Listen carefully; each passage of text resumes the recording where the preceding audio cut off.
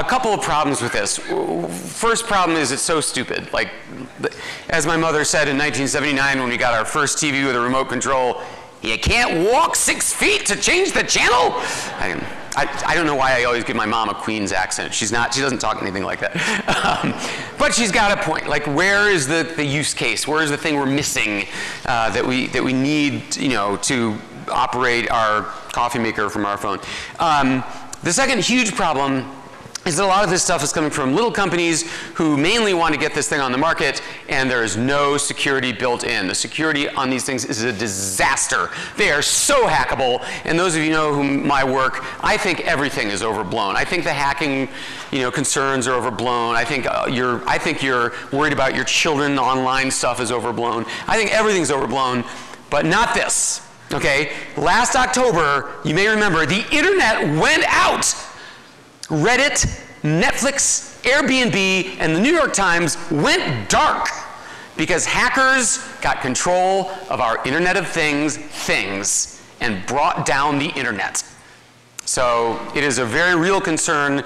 The ones from the little companies are a disaster. They don't have a security person on their staff. It's just not something they build in.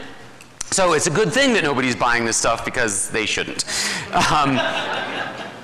So the next big problem with the Internet of Things is that you have a separate app for every goddamn piece of electronics in your house, right? So this is literally how you turn on the Philips Hue light bulbs.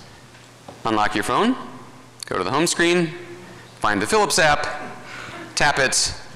Hey, look, I just turned on the light.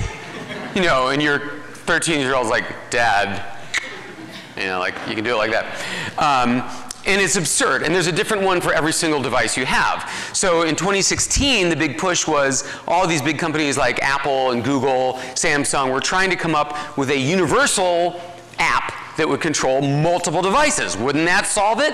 No, it doesn't, because first of all, the apps are incredibly confusing, and each one only controls a few devices. Right? It's like, Betamax and VHS. Like each one knows only a few of these things. So the Tower of Babel has now been reduced to 40 different platforms, that they don't speak the same program. It's a disaster.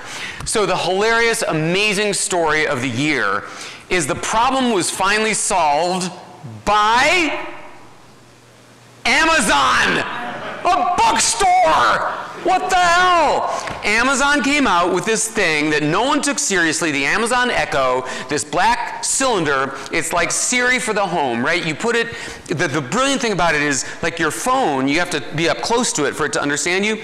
But the Amazon Echo has 7 beam array microphones on top designed to cancel room echo. Okay, that's what screws up Siri long distance and Cortana. So you can talk to it from across the room, you can ask for news and weather and sports and driving directions and recipes and jokes and songs.